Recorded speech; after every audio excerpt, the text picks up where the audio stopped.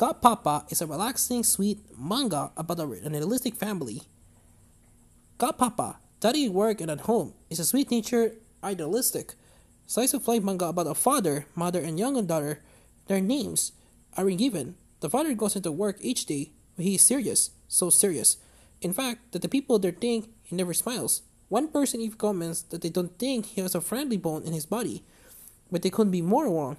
Each night he goes home and spends time with his wife and a daughter, who seems to be about 4. There is no real plot here. It's just a little vignette of family life. A vignette might show the father and daughter playing a game like hide and seek, or the daughter falling asleep on her father, or the father goes on about how cute he thinks his wife is. It's nice to watch him without his family. Interspersed with the family scenes are a few more scenes with him at work and people not being able to wrap their heads around his personality. It's this gap between who they think he's at work and who actually is at home that gives us the title. The nameless father, mother, and daughter are like one of those perfect families on TV where no one has a bad day or loses a patience. It not be totally realistic, but that's the point.